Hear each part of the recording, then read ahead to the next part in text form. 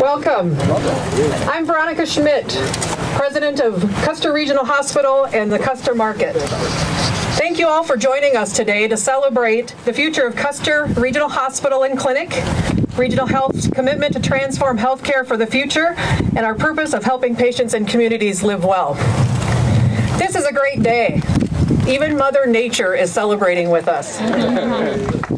Pretty good for the end of October. We took a chance.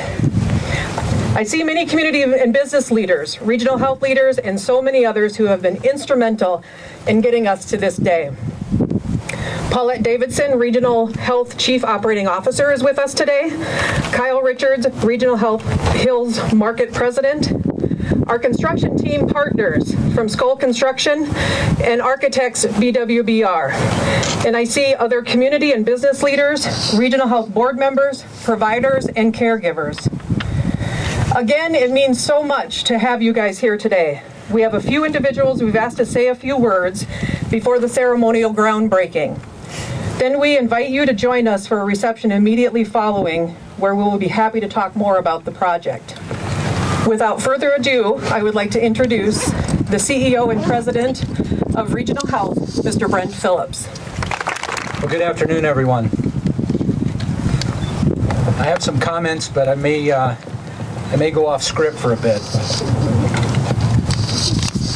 For a lot of you, this is the first time I've had a chance to meet you, so I thought I'd take a second and introduce myself. I've had the privilege to live here in the Black Hills almost 2 years. I joined Regional Health as the President and CEO January 1st of 2015.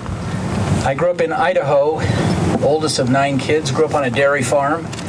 I learned to work hard, and healthcare is a piece of cake compared to dairy farming, even though healthcare is a challenge. I had an opportunity to go to college in my undergrads in finance, but I took 2 years off and was a missionary in Africa, and it changed my life. It taught me about compassion and caring and community in ways that I didn't understand until I had the opportunity to experience it firsthand. And when I came home, nothing against banking, but that just didn't have the same flair after I had served 2 years in Africa. And so my advisor suggested I choose healthcare, which was a big surprise. I didn't know anybody that worked in healthcare. In fact, I have to admit, my first day in graduate school, the professor kept referring to the ICU, and I had to go home and look it up. I had no idea what an ICU was. So thank goodness I can learn. And it's been a fantastic career. I've absolutely loved it. Had opportunities to work in fantastic organizations throughout the country. But I got to tell you, I am so blessed to be here at Regional Health and here in the Black Hills. And it's communities like this and it's people like you that make the difference, truly. You know, the last couple of weeks have been fantastic for all of us at Regional Health and all of us as members of the Black Hills. You know, 2 weeks ago we announced at our the unveiling of our Advanced Orthopedic and Sports Medicine Institute in Rapid City, and also the plans that we have in Rapid City with regards to building a new ICU, expanding the emergency department, creating a new hospital-based clinic, and making all private rooms in Rapid City. Yesterday we had the opportunity in Sturgis to have a groundbreaking for a $10 million expansion and a new clinic adjacent to the hospital. And here we are today in Custer at a groundbreaking for a brand new hospital and clinic here in Custer. I mean, it's just fantastic, the advances that we're having. I want to shout out to the Custer County Health Board for their diligence and tenacity to get to where we are today. I had the opportunity to meet with those fine men and women about 18 months ago, and they shared their desire for a new hospital and a new clinic, and asked if Regional Health would contribute and help to that. I didn't realize that those discussions had been going on for years and years and years, and said in the meeting, sure, why don't we do it? I said if the community's support, if the city's support can continue to support the new hospital like it has the old hospital, I'll go to the Regional Health Board and ask for about $14.5 million, and let's put this together. Let's do this. And in 3 weeks, we had approval from the Regional Health Board to do it. And so today is the beginning of that new journey for us here in Custer. And we're incredibly excited to be partnered with you. You know, we're going to have the opportunities. We've recruited 2 new physicians here in Custer, and I think it's just the beginning. With the opening of this new hospital and clinic, people will be able to stay here local and receive the care that's necessary. And that's great. Healthcare is local. And when specialty care is needed, you'll travel to Rapid City and receive great care in Rapid City. We plan to have the opportunity to bring specialists from Rapid City down here to make it easier for people that live here in the Southern Hills to see a specialist and not have to drive to Rapid City for every single visit. And that's going to be a benefit. The future is incredibly bright for us. We think there's additional opportunities that we can have here in Custer. And we talk about integrative medicine and new ways of melding our medical care and our spiritual healing and our internal compass, and how those things can fit together, that we focus on the entire person in our healing process. And this can be a center for that work. And we're excited about those possibilities as we think about integrative medicine. That can be things like acupuncture and massage and lots of things that can help individual patients that have needs that are beyond that a surgeon can perform or a physician can perform. So we are incredibly excited about the future. So today we are about to break ground and begin to write a new chapter in the history of Custer Regional Hospital and Clinic. It begins with the construction of a next-generation healing environment to better serve the needs of our patients today and into the future. It's not every day that a community can celebrate the construction of a brand new hospital and clinic. What's more, this is being made possible through a private-public partnership most places in America can only imagine, which is exactly what Brent was talking about with the support of the City of Custer. Regional Health is contributing $14.425 million, while the City of Custer is making a $4 million contribution through the continuation of capital funds. When all is said and done, where we stand will be the site of a modern 42,000 square foot healing environment, a beautiful state-of-the-art hospital and clinic that will greatly benefit the community, the region, and most importantly, our patients. Flipping the page. The earth we move today will lead to the fulfillment of an enhanced healing environment. Patients will benefit from increased privacy, an expanded emergency department, new colonoscopy services, a growing family medicine practice, and wellness and prevention services. It will be a place for healing and wellness. Our physicians and caregivers will benefit from working in a healing environment that streamlines and supports the provision of high-quality care. You may wonder why I'm referring to a healing environment rather than a facility or a building. Physicians and caregivers at Regional Health and at Custer Regional Hospital know that what we are building isn't simply made of bricks and mortar. Rather, we are building a culture that supports our patients and families through the stress of a new diagnosis, the process of healing, and at times the loss of a loved one. Our patients and families deserve a high-touch healing environment, and that's what we will deliver. Healthcare is an essential component of every community, particularly for those that value growth, development, and quality of life. These are the earmarks of a successful community, whether you are choosing to start a business, retire in what we believe is God's country, or spend a week riding your motorcycle in the Black Hills. Our business community has been squarely behind us, and we greatly appreciate your support. We recognize that quality health care is not possible without a team of dedicated physicians and caregivers. Our medical staff is truly second to none. I'd like to recognize Dr. Lisa Brown, our community medical director and my counterpart in leadership here in Custer. Dr. Joy Falkenberg, who has been Custer's chief advocate for the 13+ years she has served this community. Our new family medicine physicians, Dr. Brandy Terup and Dr. Nathaniel Chappelle, who have chosen Custer above all locations in the Black Hills and nationwide to call home. Dr. Terry Graber, who after 25 years of service to Custer, now cares for our neighbors to the north in our Hill City Clinic alongside physician assistant Zach Peterson.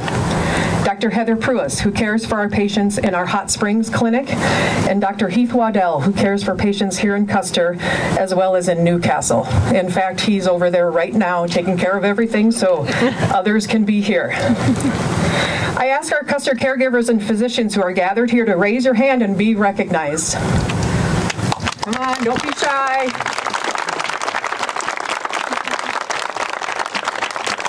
Thank you all. You are the heart and soul of regional health and Custer Regional Hospital and Clinic, and I thank you for all you do. We are grateful for this opportunity to fulfill Regional Health's purpose of helping patients and communities live well. I'd now like to invite Dr. Lisa Brown, our Community Medical Director, and someone who I am proud to call my partner in leadership, to say a few words.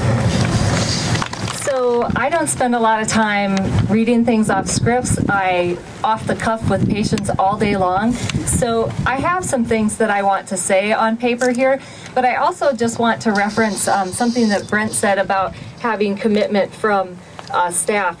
So when Brent first came, we all were feeling, I don't know, about our leadership, not locally, but in the system as a whole. And he asked if we were going to embark on this building project that he needed a committed medical staff. That has stuck with me. There was, I'm terrible at this, I have to tell you. It's very hard for me to talk about things that are close to my heart.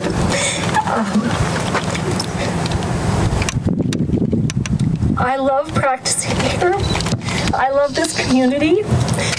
My partners are fabulous.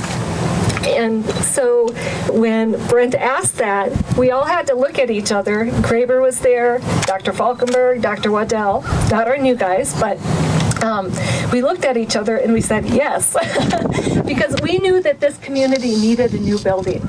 And we're calling it a building, but we have outgrown what we have. We outgrew it a long time ago. If any of you have, spent time hanging out in the waiting room during walk-in, trying to get in to be seen, you know that we are tripping over each other, having collisions in the hallway. We struggle to make sure that we have, when we're busy upstairs in the hospital, that we have enough rooms for people. So we are so excited and so grateful to have this project coming to a reality. It's really important to all of us who work there, because we are going to really enjoy working in a new environment. But first and foremost, this building, this project, this healing environment, this is for our community. It's for the people and their families who need to spend time there and need to get something out of that and be healed or learn to be well. I'm totally rewriting my script as we're going. I want you to know that. So I am happy to be Veronica's partner. It's a new leadership model within the system, also that was a new piece for regional when Brent and his leadership team came on board. And so to have physicians recognized as leaders in the system has been really important to us.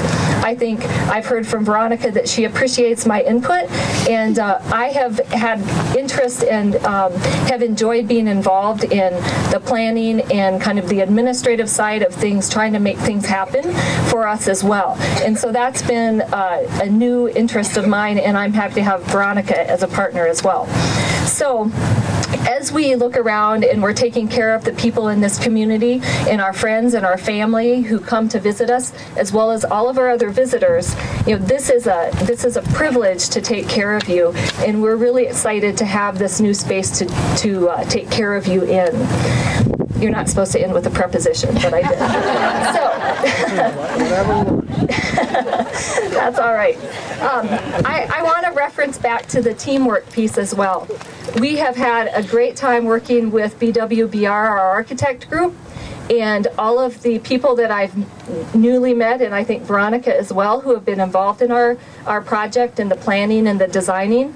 The physicians on pass number 1, when we were supposed to build where we currently are located, we were involved in that, and so we all presented a lot of concept ideas. Of course, we kind of went back to the drawing board when we moved the building site over into this space, but it's been great, and that's been great. Working with the team from regional has been fabulous, And we really believe that we have come to a design that is going to be a great environment to work in. But most importantly, again, as both Brent and Veronica have said, we need an environment that is designed for good healing and for us to take care of people here in the community, specialists coming, integrated medicine, and this is going to be a great design.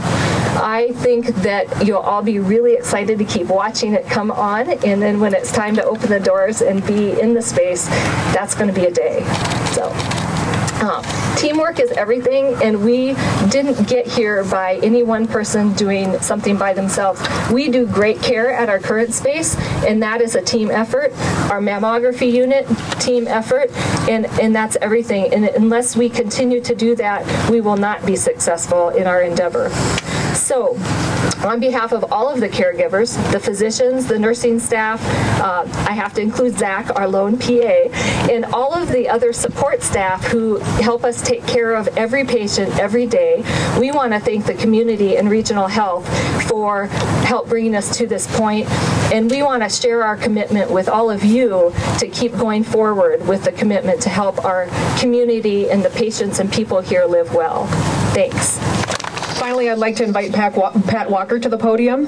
As many of you know, Pat was a member of Custer Community Health Services, Inc., a volunteer board that was highly instrumental in helping regional health assess the needs and the future of healthcare here in the community. Thank you, Veronica.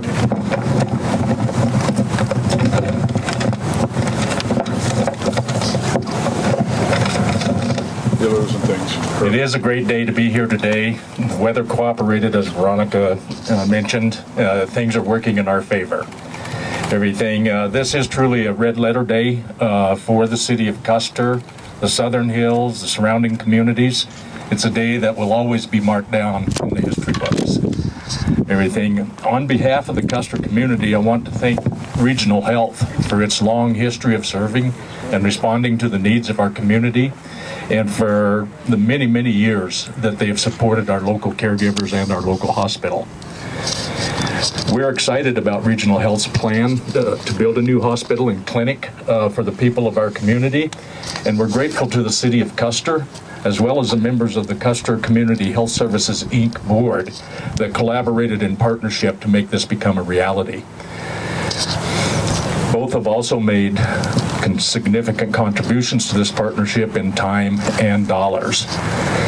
That brings me to a point where there are some individuals that deserve recognition for their long, long hours and years of service that have brought healthcare to the point that it is in Custer. Is David Thome here? Dave, are you out there? Dave, would you come forward, please? Dave Thome has worked tirelessly for many, many years as a volunteer director on the board of Custer Community Health Services, Inc. And for most of those years as a director and a volunteer, he was also our treasurer. He kept us in line, filed all the reports necessary as a corporation, filed all the reports, kept everything in collusion with Regional Health so that our contracts were lived up to, kept track of the money coming and going, and through all of that, he never lost his balance. Dave, thank you very much. We appreciate it.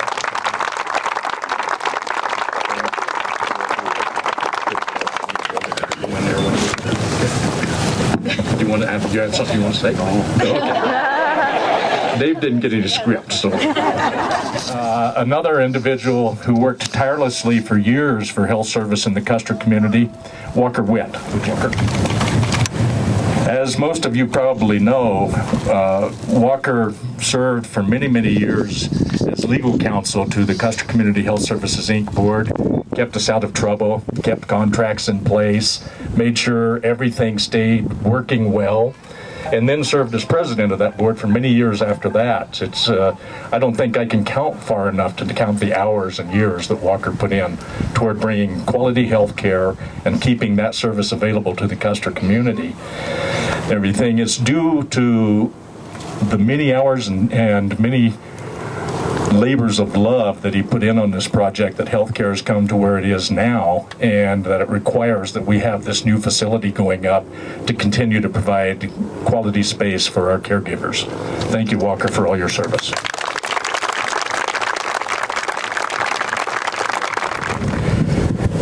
The enhancements that we will see rise on this site will add convenience and better accessibility today, while positioning our community to be well prepared for the future healthcare needs. Studies show that critical access hospitals like ours here in Custer are vital to the community's economy, and they generate a significant impact every year from operations, construction, and when a business owner makes a determination to bring a new business into Custer or buy an existing business, a retired couple that makes a determination to settle in Custer, or a young couple with children decide to come to Custer, they're highly influenced by the local school system and the local healthcare system. It's two of the main priorities when they look at being able to settle in a community. So from that perspective, we're very fortunate, and we look forward to what the future holds for all of us here today. Thank you, Regional Health, all the people involved, for your continued investment in our community. Thank you again. Thank you, Pat. And thank you to Dave Thome and to Walker Witt for their commitment to improving and keeping the quality of health care going here in Custer. Now on to the fun part. We're going to move some dirt.